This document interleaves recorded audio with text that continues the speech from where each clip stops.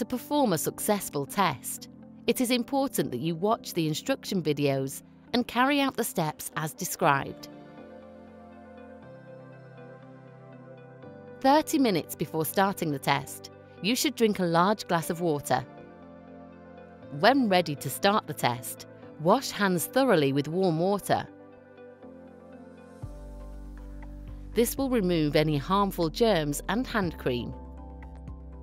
It also helps to improve blood flow. Before opening the kit, find a suitable location. A flat surface is helpful to lay out the kit parts. Part of the test involves taking a photo of the test chip, so find a well-lit area. The area should be bright with daylight or natural colour lighting. Avoid areas with strong single light sources like spotlights, as these tend to cause shadows that interfere with the test analysis.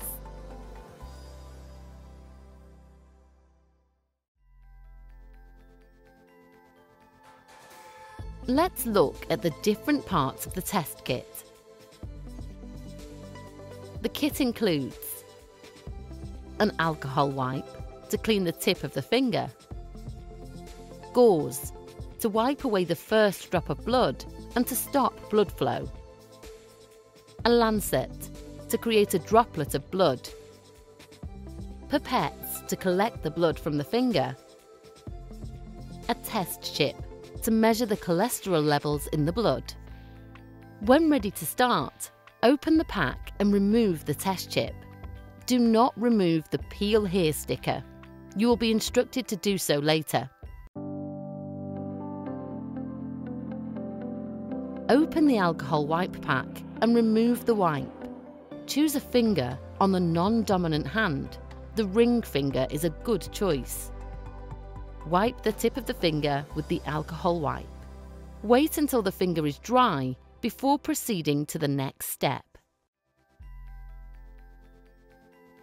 Open the gauze pack and remove the gauze ready for use.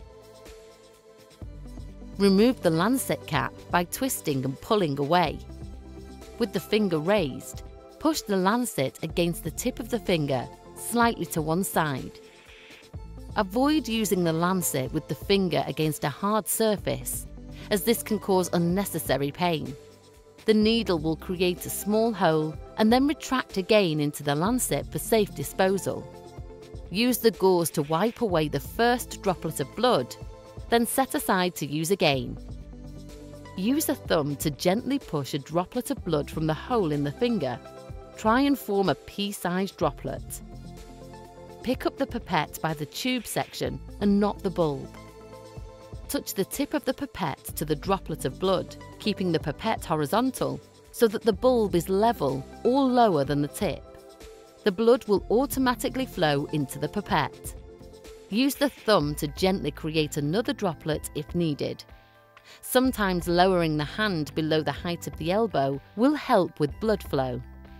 The pipette must be filled to the black line. The pipette cannot be overfilled, but if not enough blood is collected, the test will fail. If air is mixed with blood, use the second pipette provided in the kit to start the collection process again. When enough blood is collected, hold the gauze to the finger to help stop the blood flow. Let's add the blood sample to the test chip. Hold the pipette so that the open end is just above the blood deposit area of the test chip. Do not touch the blood deposit area with the pipette, as this can cause the test to be invalid. Gently squeeze the bulb until all the blood has left the pipette and is on the centre of the deposit area.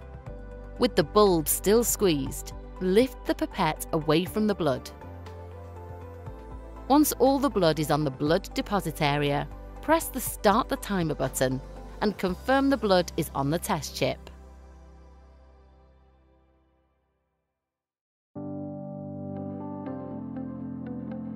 When the timer finishes, the app will show the photo capture screen. When this happens, remove the Peel Here sticker and hold the camera flat over the test chip to take a photo. A photo of the test chip must be taken within 5 minutes. Additional photos can be taken within this time. After 5 minutes, the test will be spoiled and lead to an invalid test.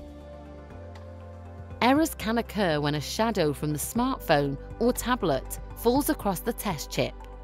This can be avoided by moving away from strong directional light sources like spotlights.